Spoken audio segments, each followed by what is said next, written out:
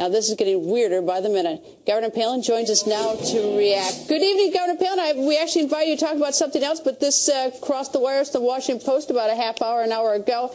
I'm curious your thoughts about our very elite Secret Service, and in particular, this agent. Well, this agent who was kind of ridiculous there and posting pictures and comments about checking someone out. Well, check this out, bodyguard, you're fired.